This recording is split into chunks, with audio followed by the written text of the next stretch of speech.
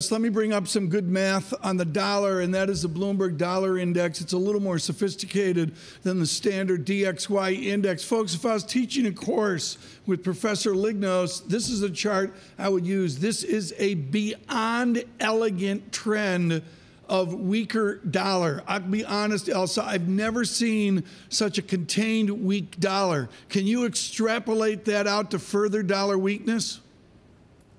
Well, it's interesting because there are lots of good things that could happen for the dollar in 2018, but it's very difficult to see any of them materializing in the short term. In fact, in the very short term, it's more possible that we'll have bad news coming out, whether it's from debt ceiling negotiations or the Fed getting cold feet if the fiscal side is freezing up a little bit. And definitely from a technical side, the momentum does favor further dollar weakness. So we saw a lot of dollar selling yesterday at the month-end close, at the month-end fixes. That may well extend over the next month.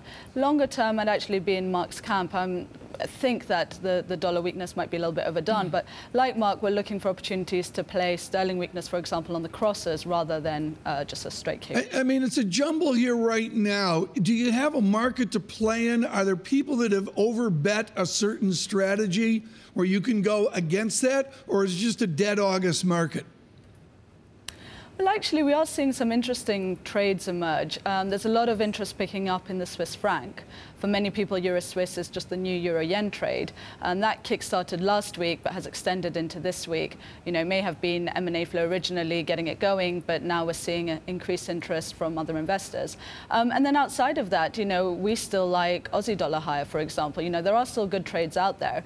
It's just perhaps wiser to stay clear of piling into a dollar trade at this stage in time.